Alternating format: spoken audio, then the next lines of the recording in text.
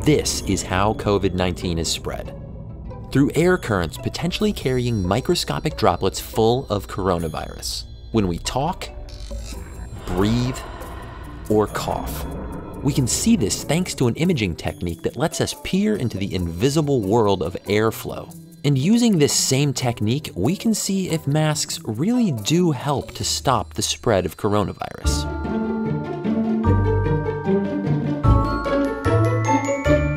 Hey smart people, Joe here. If you've been feeling confused about masks, what they do, what they don't do, whether or not you should wear one, well, I hope this video will help. And since I'm all by myself at the moment, I don't need to wear this or this. This is Matthew Staymates, a fluid dynamicist and mechanical engineer at the National Institute of Standards and Technology. And while stuck at home, he turned his garage into a lab. Using a technique called Schlieren imaging, he captured some incredible images of a world that's normally invisible to our eyes.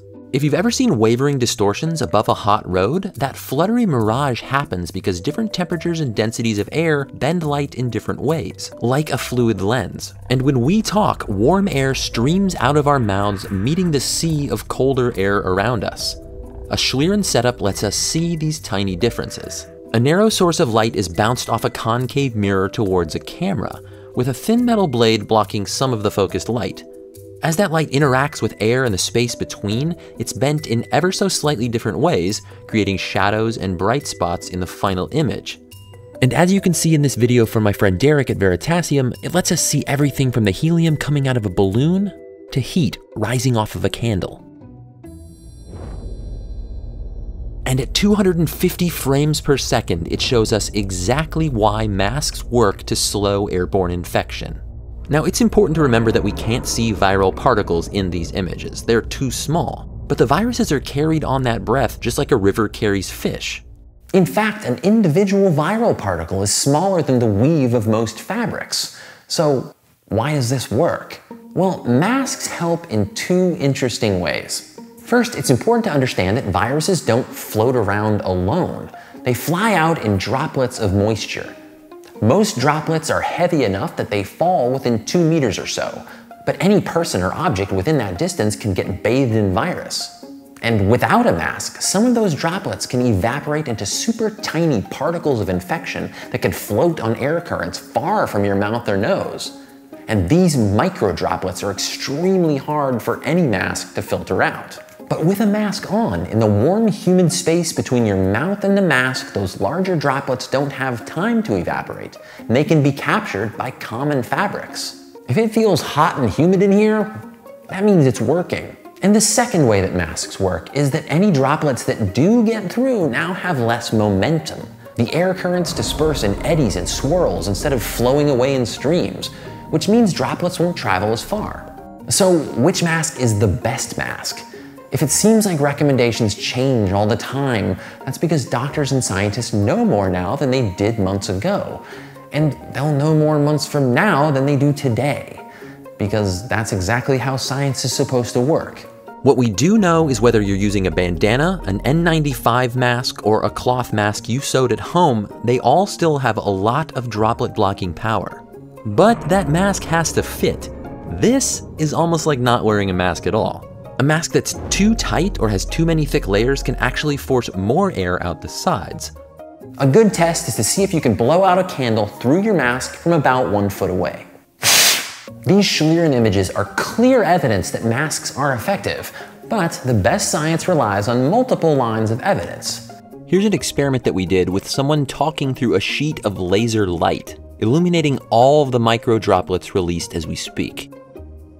With a mask, those droplets are all caught. And this microbiologist sneezed, sang, talked, and coughed over petri dishes. A simple mask blocked nearly all of the germs, and even though this experiment detected bacteria and not viruses, they both leave our airway in the same respiratory droplets. It should be pretty clear to you now why masks work, and the body of research that proves that is getting stronger all the time.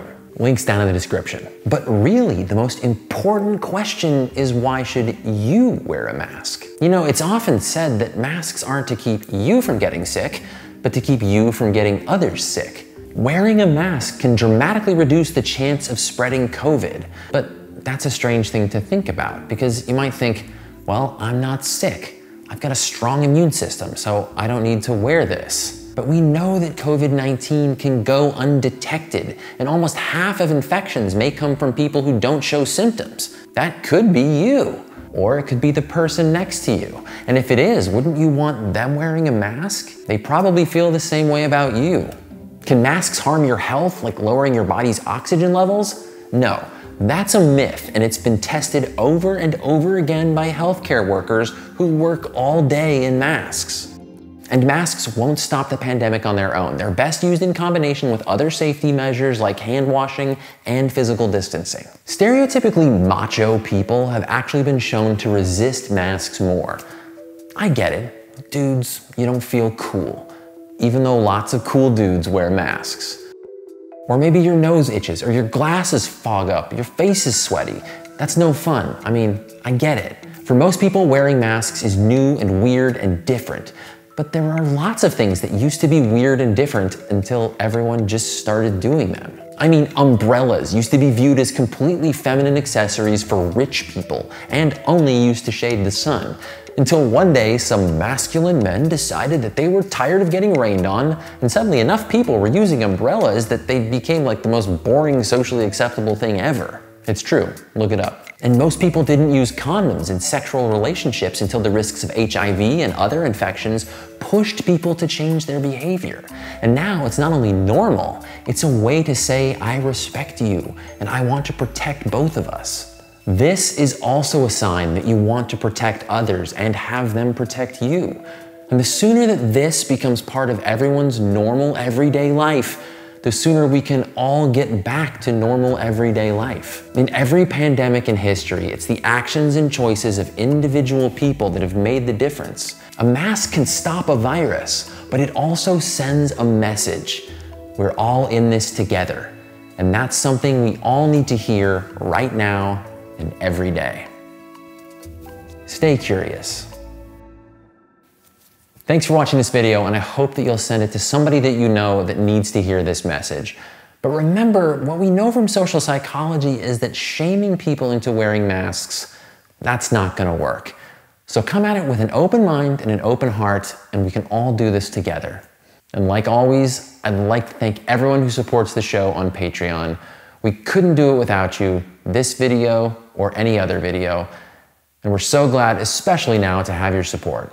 If you'd like to join our community, there's a link down in the description. You can learn more about that. And if not, we're just glad you're here this week. See you next time. Now, I